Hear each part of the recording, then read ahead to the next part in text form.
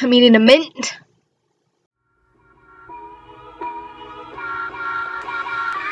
What's up, YouTube? This is my very first vlog. Get ready for a cringeworthy episode. Basically, what I want to go over in this episode is women and what people think or really expect of them versus what women are actually like in reality. Okay, so I'm going to start with an easy one. I just want to shove this one out of the way. And obviously, there are those exceptions and stuff where this doesn't come into play. But this is a biggie to me. And so maybe you might disagree, but that's why we're here. The idea that... try again? So, the idea that women are always emotional. I mean, I don't know about you guys, but when it comes to me and my emotions, when I'm in public, I try to be as professional as I can, and I don't let anybody know if I'm sad or angry or whatever, regardless of what is going on, because I don't like when people see all of that emotion. What's the point? So that people can talk to me that I don't know? Like, that doesn't make any sense to me. If I'm emotional in front of you, I must really, really trust you, or I just can't hold it in. This brings me to, like, fact number one. Guys are way more emotional, at least the guys I've come across, way more emotional than any of the women I know. I don't know why that is, and obviously there's going to be some exceptions where guys are just like, no, I'm cool. And they actually are. But the majority of the guys I've come across, no, they are super, super over emotional. Okay, number two. Just because a woman may be in a dress or a skirt, a blouse, doesn't mean she's doing it for anybody. She could just feel like wearing something of the sort one day. I remember going to school, and because I usually wore sweatpants or jeans, one day I decided, hey, it'd be nice to wear a dress. So I did. I wore a dress to school, and you know what happened? This one guy, he walks up to me, and this is what he says. Yeah, Alicia, you look really nice today. You have an event? No, I just felt like wearing a dress. Because, you know, usually you don't dress up all nice and stuff. You're cool with just bumming it. I mean, come on. I knew I didn't dress up fancy already. But really, you gotta bring it up kind of like that. Especially when I'm trying to feel really, like, fly that day, too, you know? Another thing that bothers me is that people see advertisements of women like an Abercrombie or Victoria's Secret, and they decide that women obviously must always want to look like what they term as a slut. First of all, I would like to point out that the women in these ads and pictures and stuff, they are not sluts or whores or whatever you want to call them, because this is their profession. They get paid to take pictures professionally advertising these clothes or whatever. Secondly, why is a woman considered a slut when they just want nice clothing? I don't understand what the problem is. You see a nice bra and you want it? That doesn't make you a slut. That means you want a cute bra. Maybe it's got, you know, blue little frilly things on it. If you want blue little frilly things on your bra, you go to Victoria's Secret and you get that bra with the blue little frilly thingies on it. If you want some shorts that kind of look like cutoffs or whatever, then go get the shorts with the cutoffs.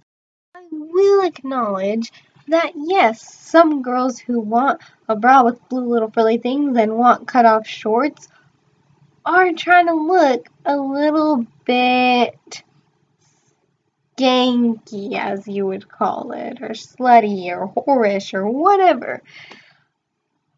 This does not mean that all women are trying to do that. Like I said, there are exceptions, but why do we have to use this terminology in order to classify all women? I actually want to point out something that specifically goes to my school, too. Why do you guys have to do this thing that is so degrading to women, where you put on what is known as CMA goggles? Oh, but there's a low population of women at this school, but that does not give you the right to say that you're lowering your expectations in order to find a girl here. What is wrong with you? Quickly, I want to go back to the fact that women are not emotional wrecks, but men tend to be. So, one of my best friends actually told me about this guy that she was talking to for a while, but then all of a sudden they stopped talking because he just didn't reply one day. And I don't know what happened, and she didn't know what happened. So she's very persistent, and she tries to get all the information she can when all of a sudden her friend, not just someone she's interested in, but her friend, isn't reactive at all. And he's just so depressed, and she couldn't do anything about it. There's my other best friend who was talking to this one guy, and then he moved, and like throughout the whole time of their talking and everything, some days it would be fantastic, and then all of a sudden he would just switch, and she would have to make sure that he was okay so he wouldn't do anything stupid to himself. And behold, there's me and my own personal dealings of these people. Okay, there have been a multitude of guys that are just my friends who have liked me, and I feel really bad because I didn't feel the same, and I made that very, very clear to them. But that's always better. If your guy friend likes you and you don't know what to do because you don't like him, make sure he knows that you just don't like him. But don't just be like, hey, I hate you, so it's never gonna happen, because you want that friendship. They are very nice guys usually. So I guess I should explain what some of these guys kind of acted like in order for you guys to get the idea. Basically, I will tell you a story of two specific guys that definitely liked me for a little while, and things just went a little bit awry in a few areas that I just wish had not happened. First guy, this happened my sophomore year, where I got asked to homecoming by this guy that I was starting to sort of become friends with. I had a big group, and he was just this guy I didn't really talk to that much, but we were friends. Me to homecoming, and it was the first time I had ever been asked to dance before. So I was wondering, should I go with this guy? I don't really know him that well, but he's really nice, just go as a friend, and it wouldn't be a big deal. So I told him I would think about it. Then the next day, he came to me, and he bent on a knee, and he brought me a chocolate rose and asked me again, and I couldn't say no because that would be really, really rude. But I felt so awkward when that had happened. But in my head, I calmed down. I was like, forget about it. It's no big deal. Just make sure he knows that you two are going as just friends. Know, and I let others know so that he would definitely know that we were just going as friends, and I wanted nothing more than that. At the point, he knew that we were just going as friends.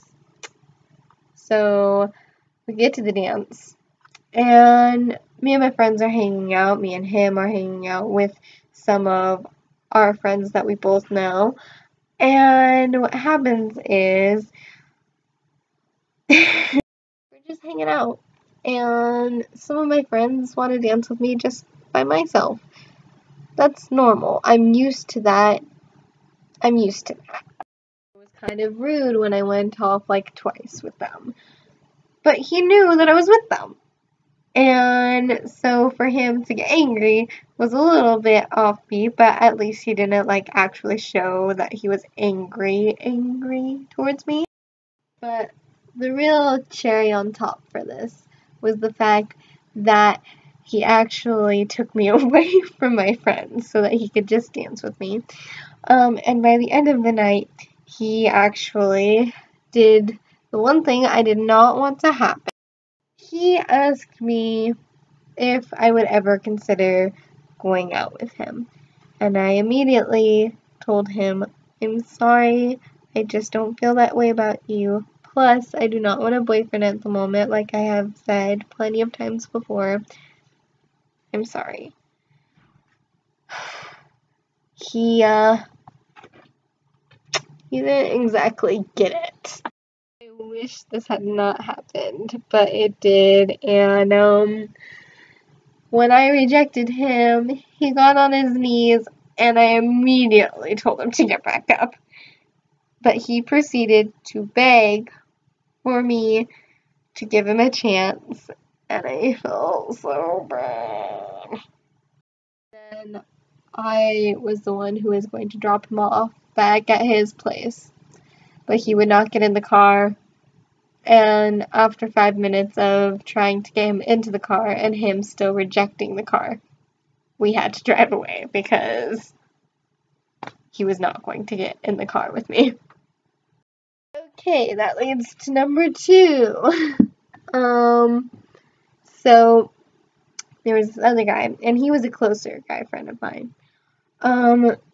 He liked me, and it actually happened junior year. He asked me to a dance.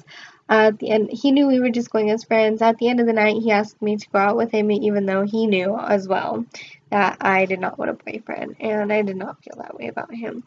He took it very well, and we were still friends right after that. Me and the other guy before him, not so much, no.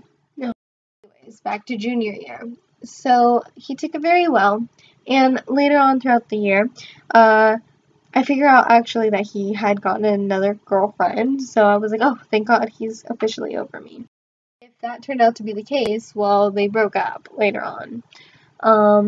And I didn't notice really until like the middle of senior year that, oh, he's been acting this way towards me still. And he has not gotten over me at all. And then by the end of senior year, in my yearbook, he kind of confessed his love for me. And I felt so bad because every time someone like writes in my yearbook, right then and there, I would read it. Unless they specifically told me, don't read it right now. Wait until the end of the year. And then I would tell them that I was going to wait until the end of the year, but then I would just read it when they were gone. Oops. He professed his love to me in my yearbook, and I read it, like, right in front of him, and I was like, I just had the yearbook up in my face so that I could have time to react and figure out what to say. Literally could not think of anything to say because I didn't want to embarrass him and be like, oh, or aw. But I also didn't want to be like, oh. because I didn't know how to react. Finally, my final reaction was actually this. It was like me. Let me just get this book real quick. It was me, and I was like this, and I said, "Thank you." I do not know how bad that response is, but I felt so bad, and his reaction to my reply was probably the saddest thing I've ever seen, and he was like, like, he knew that I knew what was going on, but he also knew that that would be my reaction. I don't know what it is about guys expecting girls to be these emotional wrecks, because, like I said, and as you can see from all these stories, these guys are very much helping women reject these social norms of them being emotional wrecks or sluts or anything of the sort that's like that. I don't know. Any girly thing. I don't even know what that means, girly. Women are so much more. Now, I don't know if any of that counted into what this video is titled at all, but I feel like it does, because like all these expectations of what women are actually like presumably like are just they're not true. So anyways, that's all I got for you guys tonight. So boy